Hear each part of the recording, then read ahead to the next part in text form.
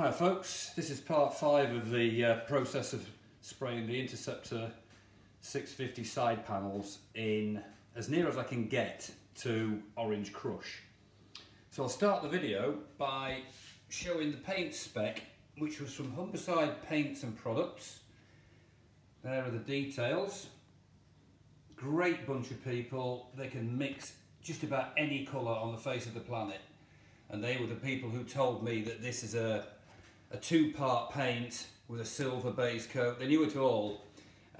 Here is the description. So it is Bombay Orange. Now, Bombay Orange. That coincidence? Indian bike. It says it's Honda colour. Whether or not that's true, I don't know. But there it is. Now I shall put a link in the description of that paint. Now, I've done... The secret with this paint is what you do is you put your silver base coat on, a couple of coats, and then you apply very thin coats. I'll show you the panels. Now these have not been lacquered yet. So as a colour match, it's pretty bang on. The slight dotty look about it is the metal flakes. So I brought these in to cure.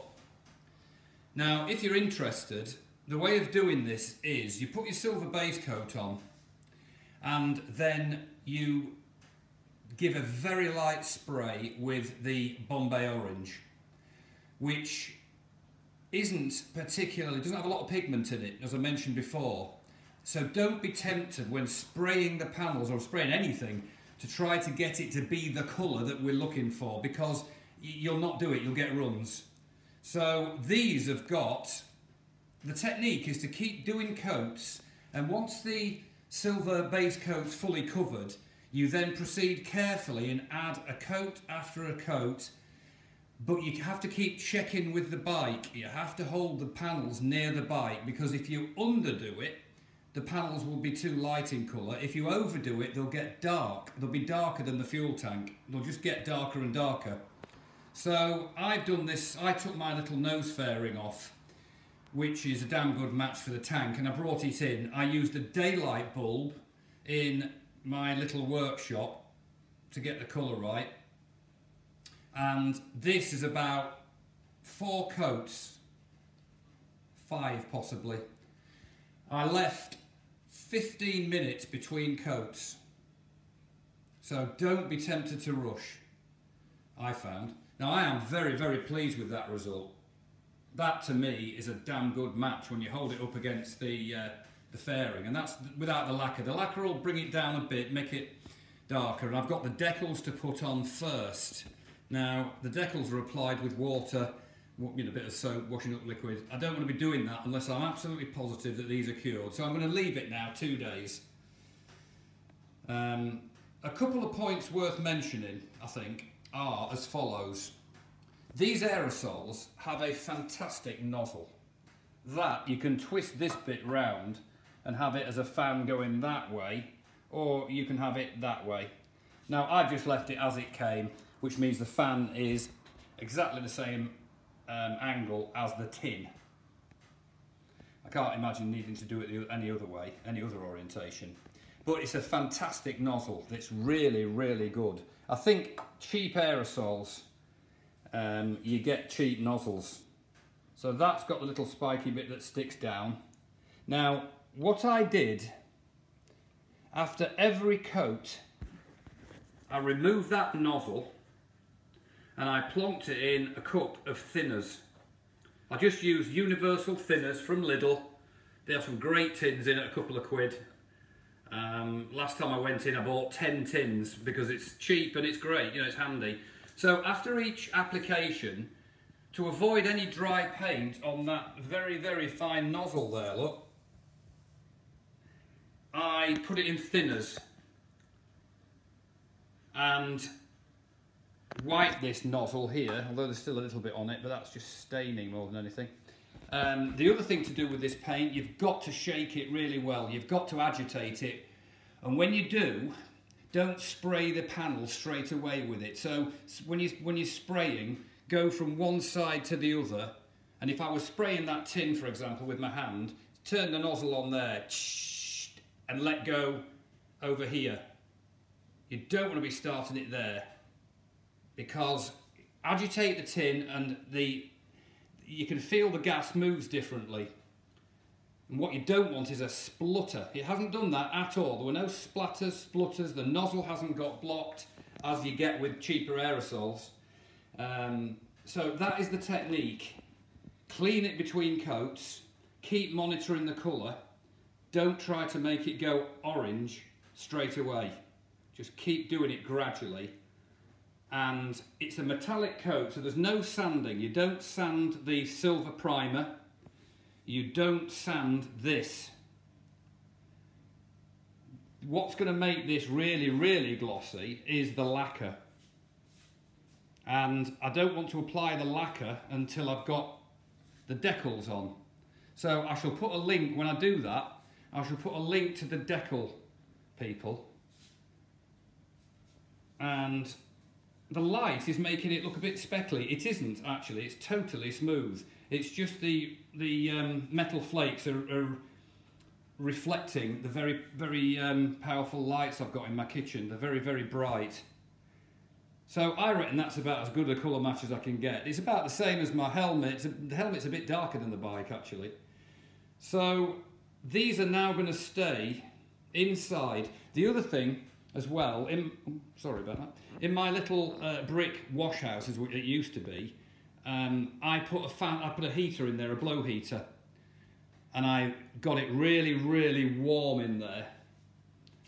It's just an old wash house, and I turned the fan off when I took the panels. I left the panels in there and sprayed them. I did one after the other, put them on those blocks on top of my chest freezer, but it has to be warm and you can't have humidity. It's got to be dry. So outside at the moment is 66% humidity, which is quite high.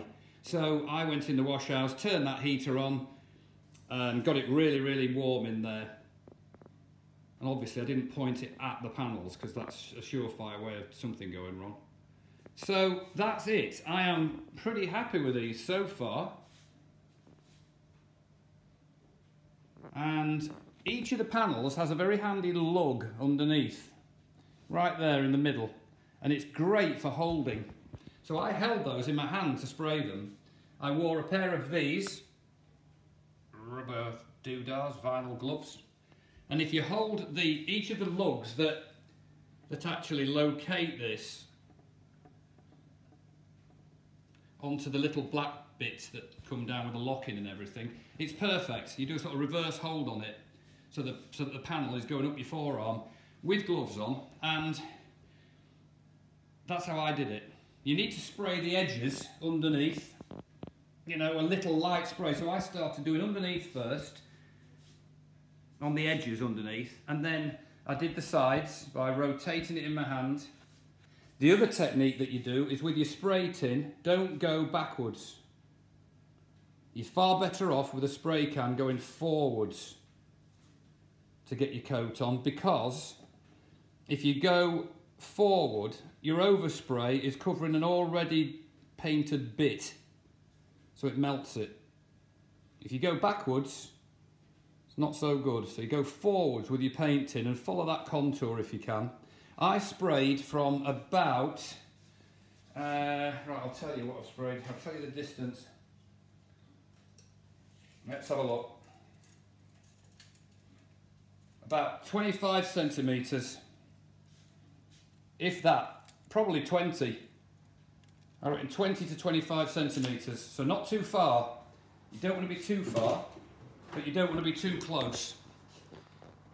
And you certainly don't want that nozzle that's got a fan in the same orientation as the tin. If you stop moving it while you're actually on the panel, as I did on the watering can test yesterday, you will get a line of dark pigment. So I know this is probably elementary to a lot of people. I don't want to sound patronising or a know-it-all because I've never really done anything. I've done spraying, but not with this sort of stuff. I don't want to sound like I know it all or that I'm telling anybody what to do, quite honestly. All I'm saying is that that's what I did, you know, and with that watering can test, I just held the nozzle for a fraction of a second in one place, and that was it, big dark line down it. And of course, there's no going back on that. So if you've got a big dark line down the middle of your panel, you're back to square one. You'd have to sandpaper it all off again. So that is an update. I'll put it in the description, what the paint is. So over the course of these videos, you've got everything you need. I think Humberside Paints probably even post it out, possibly. If anybody wants any, needs any, and Humberside Paints won't send it, just put a message in the comments and I'll get it for you. Now, the total cost of the plastic primer, the undercoat and the top coat